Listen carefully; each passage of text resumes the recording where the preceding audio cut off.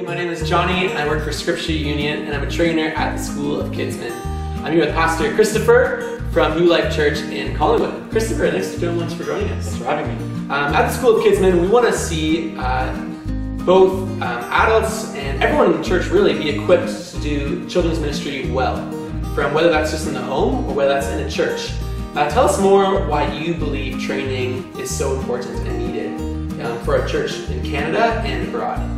Well, there's so many ways to answer that question. Like, training is just so important, Yeah. and especially now more than ever. We live in a time when the church is generally no longer trusted.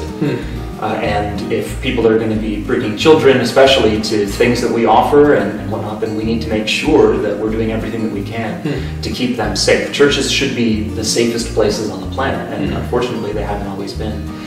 So it's so important for us to make sure that safety measures are in place, that training is in place, that anybody that's working with kids, whether they're 18 or below, that they know how to do it in a way that honors God, that honors Christ, and that respects the individual as well. Yeah, you touched on a lot there. I really appreciate that. The idea of trust and relationships, and also the wisdom in knowing how to connect with a variety of different people, and doing that in a God-honoring way. So really appreciate your feedback. Christopher, it's very well known that when you become a pastor, you're expected to go to seminary, right? And that's kind of what's expected, to have that sort of training.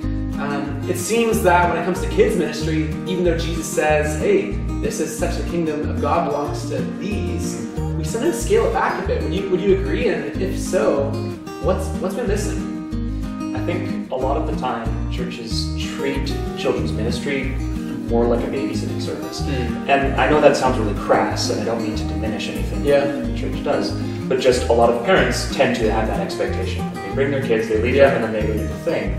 And it isn't always viewed as an essential piece of discipleship. And it is, right? For the reasons you just described. Jesus says, kids, these littlest ones, the kingdom belongs to people like this. One of the great verses that often gets quoted when dealing with KidsMin, but it's the Shema, right? To love the Lord your God with all your heart, soul, mind, and strength, but then also to talk about these things in every possible posture, when you lie down, when you walk, when you sit, and that idea carries over to the New Testament when we look at parents and their role in raising kids.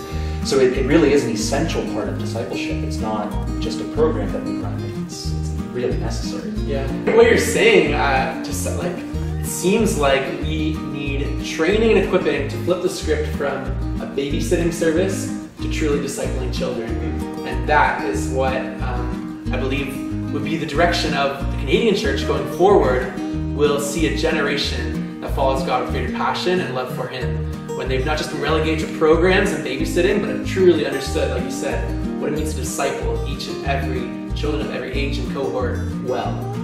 Really appreciate that. Thank you so much. At School of KidsMin, we want to connect children to Jesus and His story. This has been Pastor Christopher with New Life Church in Collingwood.